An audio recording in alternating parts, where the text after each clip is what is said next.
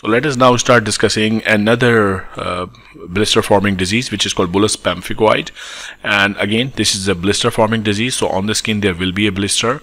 Bullous Pemphigoid is another distinctive acquired blistering disorder. It also has autoimmune basis, just like pemphigus. So इसकी pathogenesis देखते हैं कि bullous pemphigoid की क्या है. Blistering in bullous pemphigoid is triggered by a linear deposition of autoreactive IgG antibodies and complement. कहाँ deposits होते हैं ये? In the epidermal basement membrane. Now remember, this is very different from the pemphigus vulgaris or foliaceus.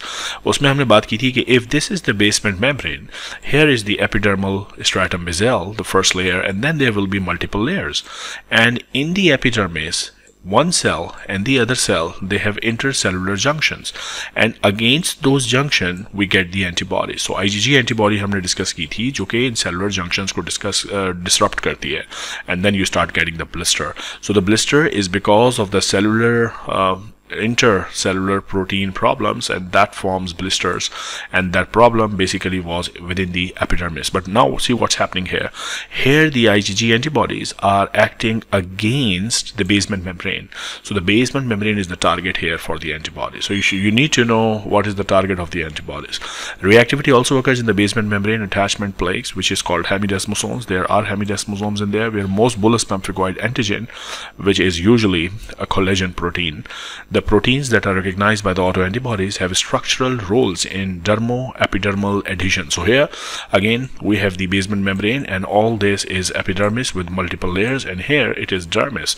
So epidermis and dermis are glue की तरह चिपके होते हैं एक दूसरे के साथ by the basement membrane, and here we have hemidesmosomes. So against in proteins के जब antibodies होती है, so there is a blister which separates epidermis from the dermis. That is what happens in bullous pemphigoid. Okay.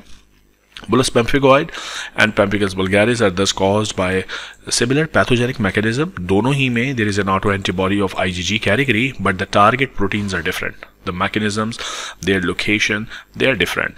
In this particular disorder जो इस वक्त हम discuss कर रहे हैं, bullous pemphigoid, here the target antigen is hemidesmosome, जबकि pemphigus में is the desmosome which is present between the cells, okay, and hemidesmosome is present in the basement membrane. So that's all very important. अच्छा, अब होगा क्या? होगा ये कि when you have this sort of issue, now try to understand this, right? Try to understand. This is very important and high yield concept. So if this is the skin, and here is the stratum basale, epidermal layer, and then multiple epidermal layers, and here we have the dermis, right? Now if the antibodies attack this particular area, so the whole of the epidermis, this will be separated, and the blister will be formed between the epidermis and the dermis. So if you look at the diagram here, which one of the three you think will be best representative of bullous pemphigoid? Subepidermal blister, because here whole of the epidermis is separated from the dermis, and the basement membrane is totally separated. So you see, this is all separation. ये सारा blister है इधर, ऊपर epidermis है, नीचे dermis है. अब इस blister की एक important बात होगी कि जब ये blister बनेगा ना, तो इसकी upper layer बहुत ही tight होगी. आप इसको दबाओ, फाड़ने की कोशिश करो, ये छाला फटेगा नहीं, ये blister फटने नहीं वाला, because इसकी जो upper layer है, it contains all the epidermal layers. So it's a very important concept.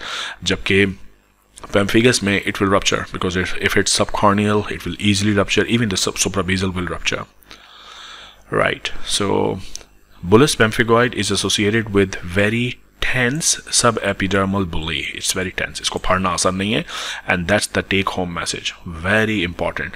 And this is how you actually differentiate the two type of blisters in the clinic. Bullous pemphigoid बहुत ही सख्त किस्म का blister होगा.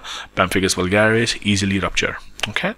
Now clinically, the lesion of the bullous pemphigoid do not rupture as readily as in the pemphigus. And now you know the reason, because the layers of the blister are very, very thick, because this is all complete layers of epidermis, because the antibodies are acting against the basement membrane hemidesmosomes.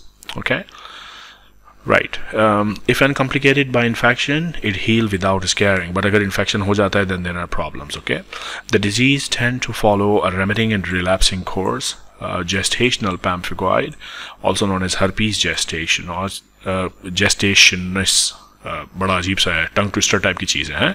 It's a misnomer since there is no herpes infection involved. Right? It's clinically distinct subtype that appears suddenly during the second or the third trimester, routinely seen. It is also caused by autoantibodies, like we discussed. Gestational pemphigoid typically resolves after childbirth. So, so you look here. This is a typical blister seen in bullous pemphigoid. So you see, it's very tense, it's very tough because the upper layer contains all different layers of epidermis. Now, if you look at this diagram, what do you think this is? Do you think bullous pemphigoid or pemphigus? It looks pemphigus because if this is the basement membrane and this is the epidermis, you see the epidermal basal layers are intact and the blister is in the epidermal layer. So this is not bullous pemphigoid. Agar bullous pemphigoid hota to ye puri epidermis उठ के अलग हो गई होती, right? So I hope you now understand how to differentiate between bullous pemphigoid and pemphigus vulgaris. Okay.